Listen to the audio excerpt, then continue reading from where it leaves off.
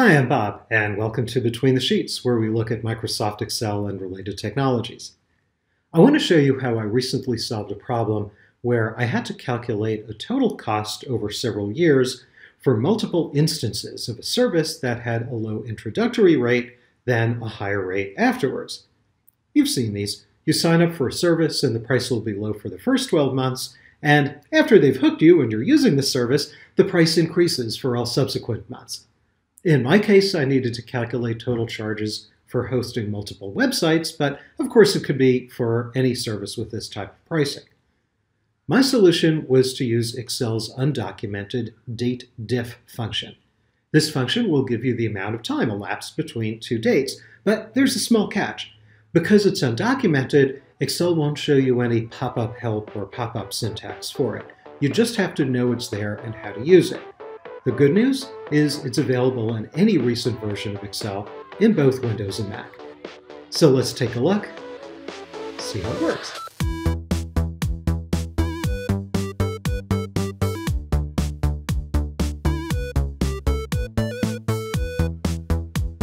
Here's the scenario.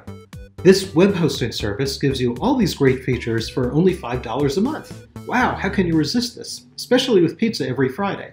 But I'm not sure how you download it though. But if you look closely, you see that after the first year, once you have your site comfortably working and you don't want to mess with it much, the price gets jacked up to $30 a month. So it goes from $60 a year to $360 a year. What we'll do is figure out how much it'll cost to use this service for several websites that are installed on different dates, and what's the cost if those prices are somewhat different, if they change. Maybe we're comparing the price of a few hosting companies, and we want to see which has the lowest total cost. On this sheet, we've set up the intro monthly price and the subsequent monthly price. We have 5 websites, and each one begins billing on a different day. Our goal is to find out what the charges will be on a date several years and several months later. So before we do this, let's take a look at the syntax for the Datedif function. The syntax is pretty straightforward. Say equals datedif, and then we have 3 arguments. What's the starting date, what's the ending date, and what format do you want to use? And the format can be day, month, or year, and the D, M, and Y have to be in quotation marks, otherwise it's going to give you an error. So here's an example. Let's say the starting date is July 4th, 2023, and the ending date is August 4th, 2024. So we say equals datedif. There's A1 is the starting date, cell A2 is the ending date.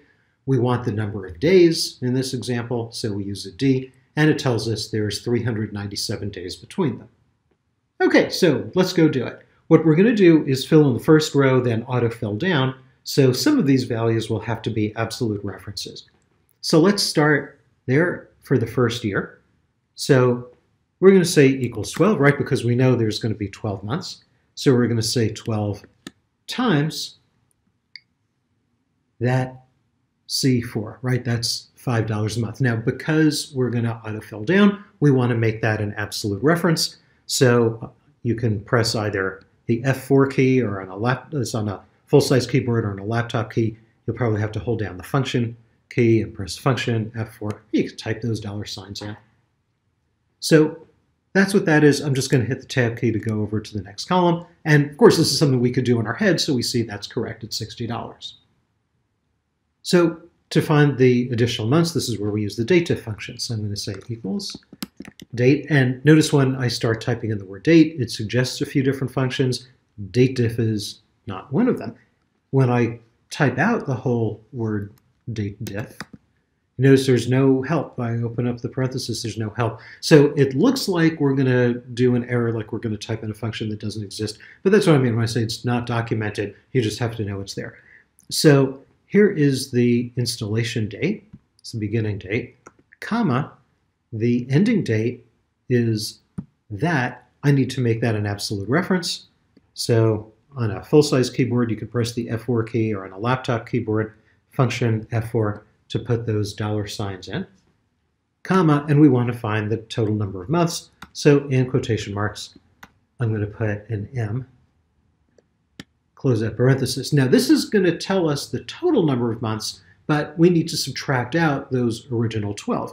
So what I'm going to do is I'm going to encapsulate this whole thing inside parenthesis, and now I can subtract 12. So this tells us not total number of months, but the additional months after those first 12.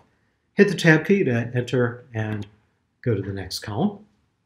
And now we can calculate the total charge. So I'm going to say equals, now there is C10, right, which is the first year charge, plus, and now we need to find out what's the remaining charges. So we're going to say there's D10, that's the additional number of months, times the higher rate up there. Have to make that absolute.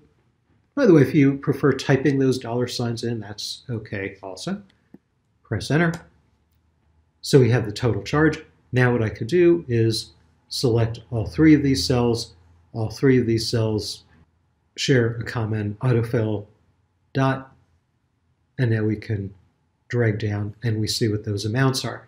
By the way, one little glitch that might happen to you is when you're doing this total number of months, this might give you like a weird date. It might think it's a date. If that happens, what you could do is on Windows, press Control-1, or on the Mac, press Command-1 to get to the Format Cells dialog box, and then choose number as the category and just 0 decimal places. So that will fix it. Now we could just go in there, use the auto sum tool. On my screen here, it's a little squished. So I have to go to editing. On yours, you probably have the auto sum tool already visible. And I could just click that, and that tells us what's the total charge for all 5 of these sites with the initial pricing and the subsequent higher pricing. There are other ways of calculating an elapsed number of months, like combining the year and month functions, for example, but those methods are complicated. The Datedif function streamlines this process. So until next time, my name is Bob, and this has been Between the Sheets.